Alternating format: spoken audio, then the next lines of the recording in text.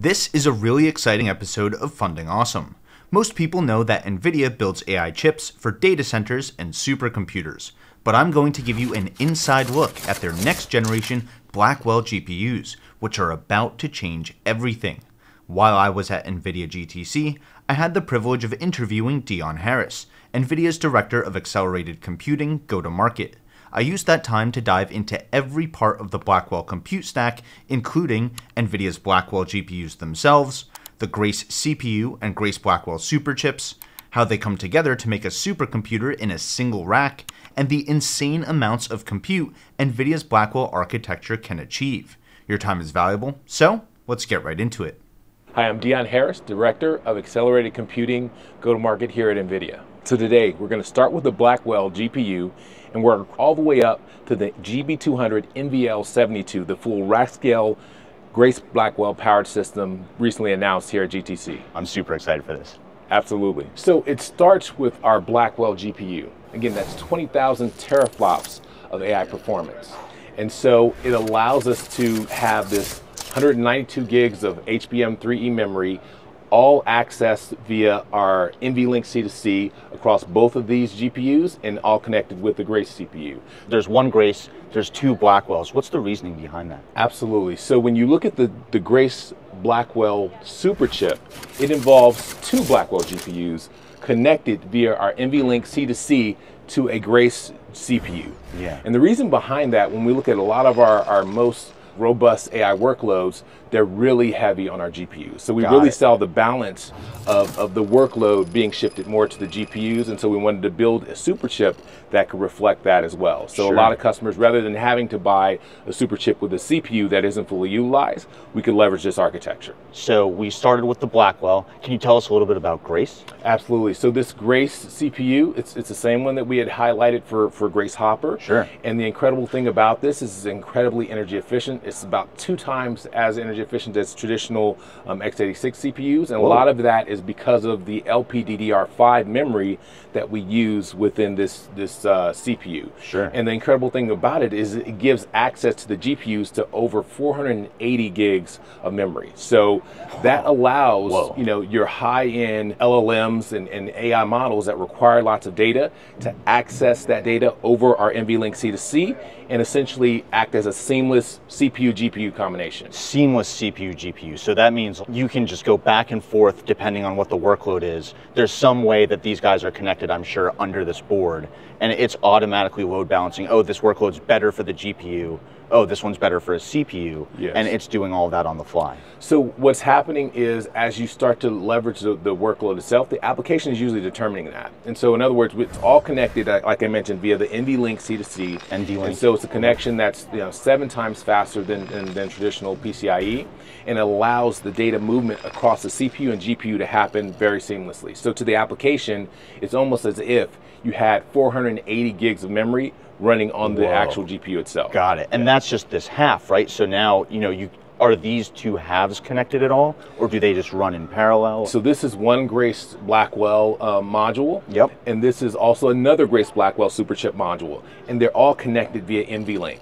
So there's an NVLink connection from this side to this side as well? So this is actually, to talk to each other, they typically go out of the system in order to talk to the other GPUs. Okay. And so this is where you have your NVLink connections going out, and they feed into that NVLink spine that we'll talk about a little bit later, and they allow them all to talk to each other at the all-to-all full line rate, 1.8 terabits a second. Gosh. So it's pretty incredible in terms of all the data flowing across the system. The numbers are mind-boggling. Indeed. Okay, indeed. So Blackwell, Grace, what is the rest of this board? The rest of this board involves pretty much getting the information out of these compute modules into that NVLink spine, right? And so you have your NVLink connections here, which then go out and connect into our NVLink switch, which then gives you all the connectivity across the full network. We also have multiple NVLink chips within the system as well that basically connect to that NVLink spine and allow you to have that communication at full line rate.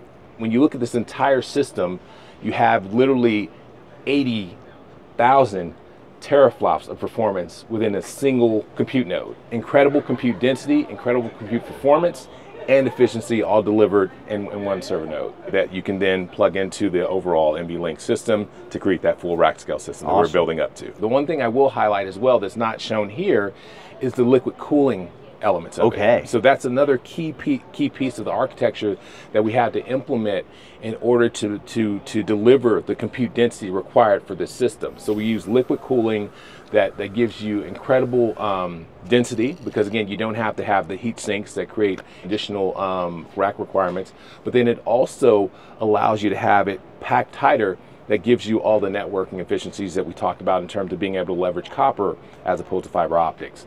So it's all purpose-built to be, highly performant, very dense, and also very compact. Sure, which is why cooling is so important, right? Absolutely, yeah. And the energy efficiency of this system is something that we really thought about going into it, is how do we maximize the performance to the compute and not to the power and cooling. Oh, that's awesome. So this tray looks pretty different. What is this as opposed to the Grace-Blackwells we just saw? So this is basically the range that connects all of those systems together. So this is our NVLink switch chips that we announced in the keynote as well. And so this allows all of those NVLink connected GPUs to talk to each other. We have 9 of these trays that connect all 72 of those GPUs over NVLink. And so these cables look pretty special too. Can you tell me a little bit about what these are as opposed to the ones we saw on the other side? Yeah, and so basically we've built these SerDes to allow these chips to talk to each other at 1.8 terabytes per second across these 4 channels going out, and they represent connections to 4 of those GPUs that were on the other tray that we talked about. Can you help me comprehend how fast 1.8 terabytes per second is? Like, that sounds blazing fast. When you aggregate it at the full system level, they say it's about 30 terabytes per second, which is more than the entire internet traffic. So you can send the entire internet in about a second. That's mind-blowing. That's insane. Yeah. It is. So yeah, but definitely, needed given the requirements of today's models and the requirements of today's workloads. This is really what we saw as a need and requirement to deliver the performance that would get you to the next level in terms of servicing the next gen AI models. Sure. Okay. So this isn't just about today's workloads. This is also about tomorrow's workloads as well, and future proofing for those. Absolutely. Okay. Absolutely. That's great. As we said, it's for the trillion scale parameter models. So when you think about how the models are evolving over time, they're becoming more complex, larger in a lot of cases. Sure. And that's requiring more memory, more compute, more bandwidth. And so we've optimized the full system to start to enable those models today. That's wild. That's awesome. So, okay, so far, Grace-Blackwell, we saw those trays. Yep. These are the NVLink trays for networking those all together. What's next? Okay, let's go take a look at how this comes together in a rack scale system. Awesome. Okay. So here we're standing in front of the NVIDIA GB200 NVL72. And what's incredible about this system, like I said, you have 18 compute nodes, all of which have 4 Blackwell GPUs in them, as well as 2 Grace CPUs in them. So in combination, you have 72 Blackwell GPUs, 36 Grace CPUs, all interconnected, behaving as one single compute system. Whoa. And so just to break that down a little bit, you can see that these are the compute trays that we covered over there. Want to come in? So you have 10 on the top, and you have 8 on the bottom here. Okay. And then those NVLink switch trays that we just talked about a second ago, you have 9 of those connecting here. Oh, I see. Yeah, the interfaces on the outside are actually different. So the networking trays are in the middle, exactly, and the computes are on the top and the bottom. Exactly. So you got 10 compute trays here, 8 there. So what we're looking at, you can see that this is basically an interface for the front end. Because like we talked about before, you have your NVLink connections that are all going out through the back end. In fact, we can walk around the back and take a look to see how those fiber cables, I would love that. Connect it all. And it's an incredible sight to see. Sure, let's take a look. So this is the back, and this is the NVLink spine. And this is sort of a brand new invention and architectural innovation that allows you to have instant connectivity and cabling. So think of it like a docking station.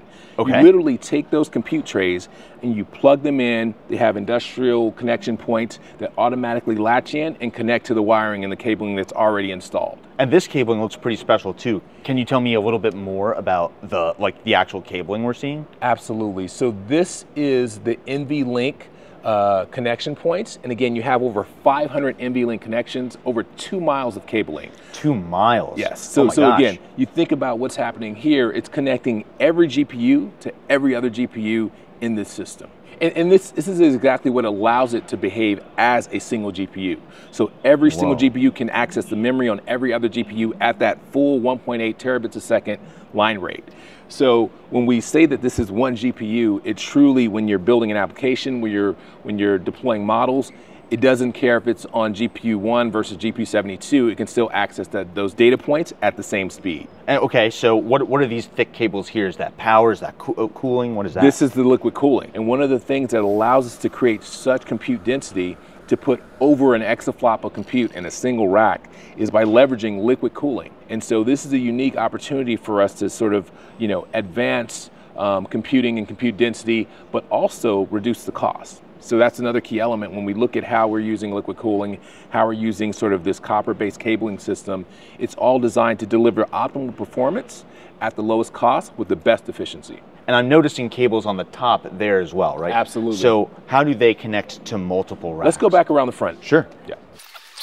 Okay, so now let's look at some of the ports coming in and out of the system here on the front tray. So we have our InfiniBand switches that we'll typically have as top of rack switches. Like we talked about, NVLink goes to the back, and those are all connected on that NVLink spine. Yeah. However, when you start to put multiple of these racks together, you can still leverage InfiniBand. InfiniBand, yep. And so we have our latest InfiniBand switches that we highlighted in the keynote, which are pushing over 800 gigabits per second.